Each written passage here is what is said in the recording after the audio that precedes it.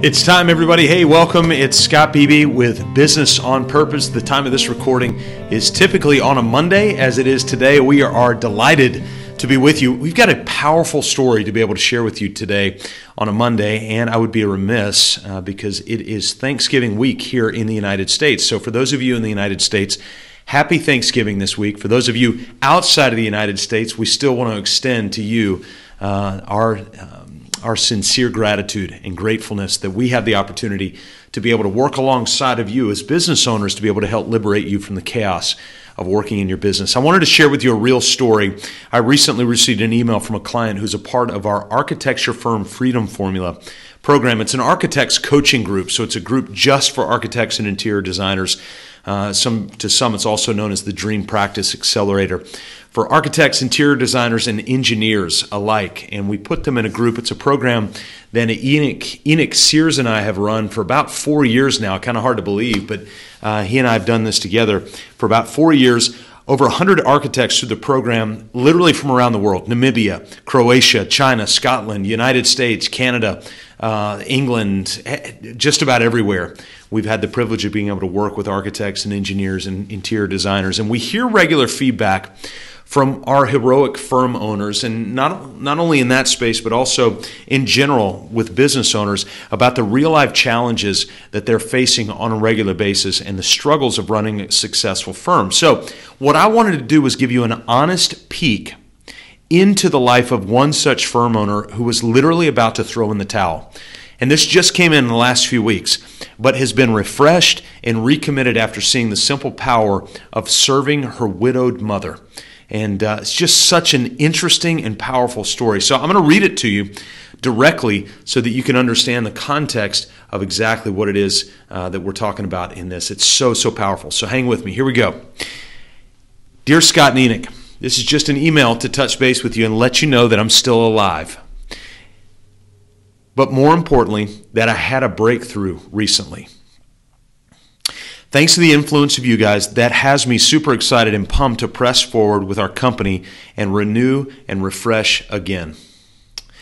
I had hit a bad place. Listen to this. I had hit a bad place of uncertainty mid-year that derailed my intentions, initiated at the start of this year when I signed up for your program. I may have shared snippets between Thursday calls and the one-time chat with Enoch that indicated the turmoil and overwhelming state I'd arrived with, so much changing so fast in our company, structure, culture, vision, which left David and I very unsure what we wanted out of the business anymore.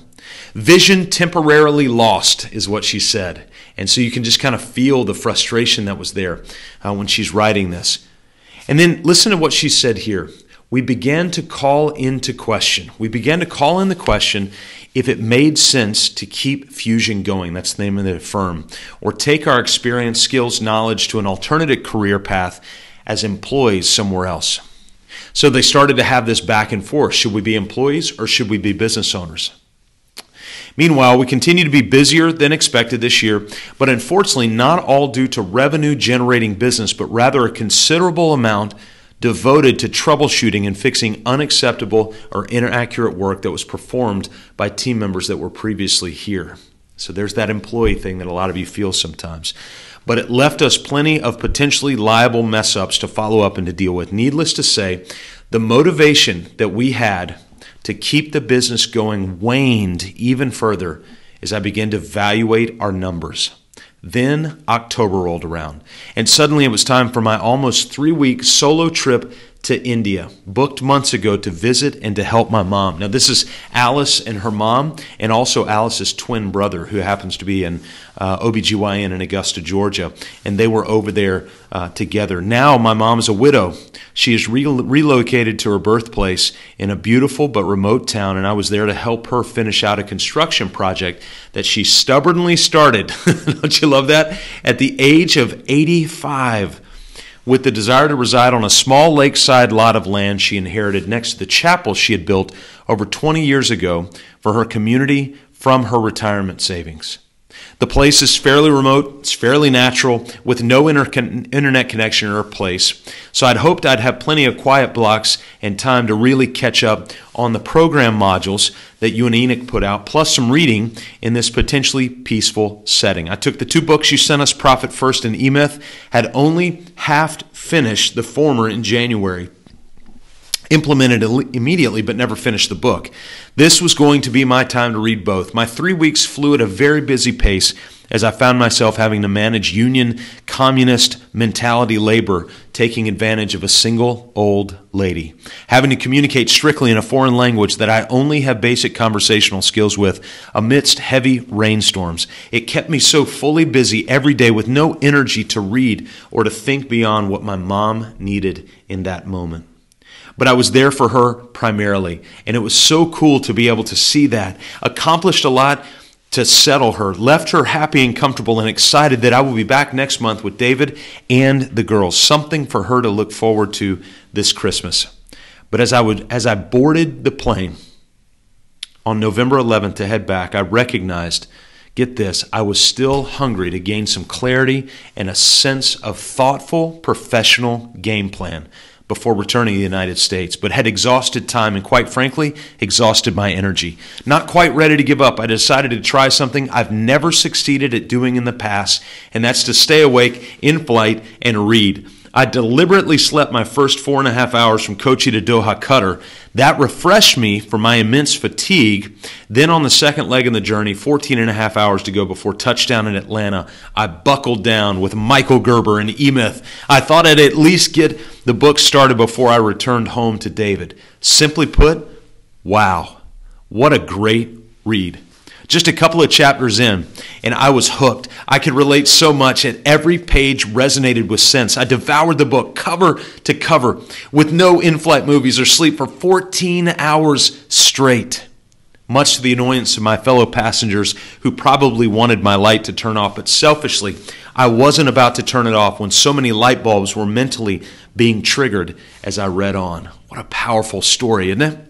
The book helped me better understand the systematic modules that you have organized for us to implement. I feel so stupid for waiting this long to read it. It even inspired me to crack open my notepad and think through a different org chart. Now look, she actually sent her org chart that she sketched out. Now you would expect this obviously from an interior designer and also architects, but this org chart had fresh perspective. I realized the entrepreneur in me was not ready to give up. Not just like that, after more than 16 years of a fairly profitable business, messy and as sloppy as it's been, it didn't matter. I was not ready to give up.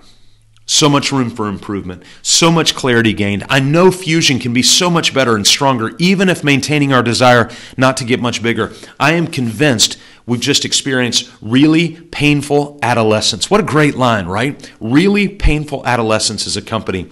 And I'm so ready to grow up and mature, but recognize the need to reset bad childhood habits and practices first. So I'm ready to implement. I'm ready to implement from the basics again, is what Alice says. And then she says this, the most exciting results of the return of my trip is that I've returned excited and believing in the purpose of my business and in our life's goals again. Isn't that exciting? I've returned excited and believing in the purpose of my business and in our life's goals again. This trip gave me the time to recognize in deep gratitude the many luxuries our small business has provided our family. I want you to have that sense of purpose. Not just the financial means and freedom to travel intentionally as a family every other year, but especially for the blessing to allow me personally to the freedom to take as many trips across the seas to see my mother and my parents before my father died. When in 2015, my dad was diagnosed with ALS. He and my mom needed help, and I ended up making 5 trips to India over the next 12 months, 2 to 3 weeks each, the last of which was to bury my father. Had I been an employee anywhere, I would have been fired or had to have quit. Which employer would allow for that kind of time? Or which small company, unsystematic as we are in many ways, could tolerate a COO in absent-minded depression, anger, and grief for the next 12 to 18 months and still generate adequate returns to keep all staff compensated while finishing several big projects to full client satisfaction. Somehow that's what my business has afforded and provided for us. The recent years seemed such a blur. They seemed such a blur, so I don't know how we did it, but we did. No doubt, being blessed with a handful of key people on my team is definitely part of the how. But boy, thinking back to the intense stress and toil we've experienced through these last 4 adolescent years, while it's been a decent business, it could have been so much better. And I know, had I known and implemented then what I'm learning now, I recognize that while the business hasn't been a lucrative one, unfortunately, it has been a blessing in disguise that has afforded us significant and priceless experiences. And I believe it has a purpose for at least a few more years. Now look at this line. So I want to recommit. I want to recommit to my initial intent at the start of 2019 to renew and refresh Fusion AI design. Really thankful to have discovered the architect firm Freedom Formula program to help me guide to accomplishment that intent. Now it's time. I aim to implement. And then to Enoch and I, she says, thank you so much for sharing what you know and doing what you do. What a great story. What a powerful story.